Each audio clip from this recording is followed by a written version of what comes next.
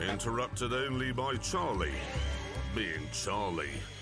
Who's in charge of health and safety? Who's got the health and safety policy? I'm sorry, what's he saying?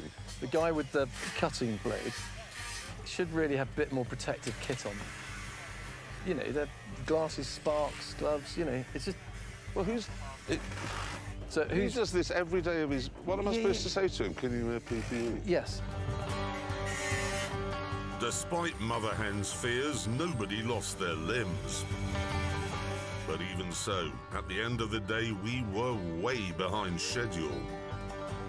Well, we're going to have to put planks across that new turf, haven't we? The only good bit of news is that nobody seemed to have noticed what we were up to. Right. I haven't heard from the council.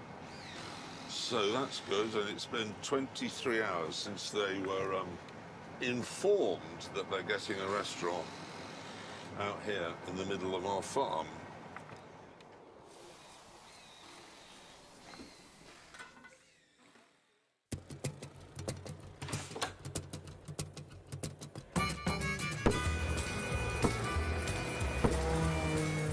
The next morning, Alan's team were back at the site bright and early. But once again, I wasn't. Because as I was trying to leave the farmyard, I got news that there were issues at the old hen houses. There should be about 50 or maybe 60 hens in here. Shit, that's not good news. Oh no, more. In fact, there were exactly none.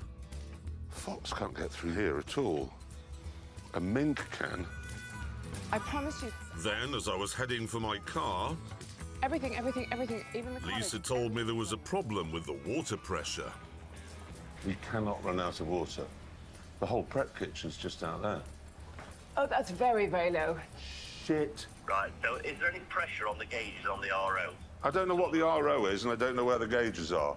Right, leave it with me, I'll get somebody out to you today. Can it be, we're opening a restaurant, you know, today isn't really going to help us, I don't think. But like now would really help. Fucking Brexit. We'd have had a pole here, like, done like that. Well, it wouldn't have broken in the first place, would it? Finally, though, I was in my car and heading down the farm drive to the restaurant site. Literally, look at this. This is... Who are you?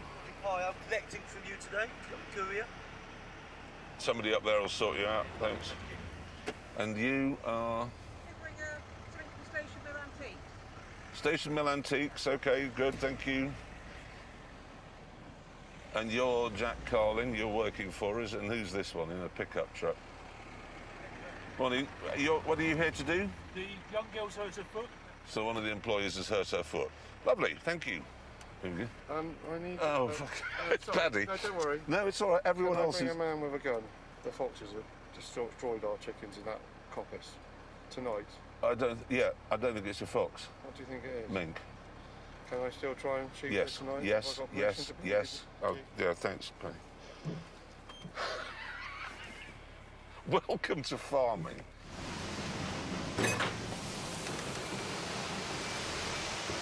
Oh, shit. You can back up again or get over a little bit. I can try and come out this way and then go round there. I've got to go round there.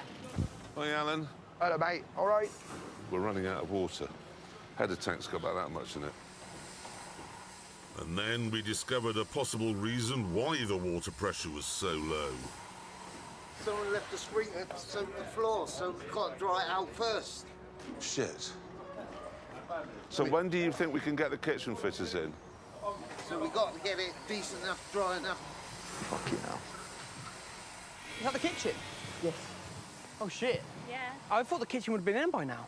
No, I've been waiting for the flooring to be finished. Shit, now.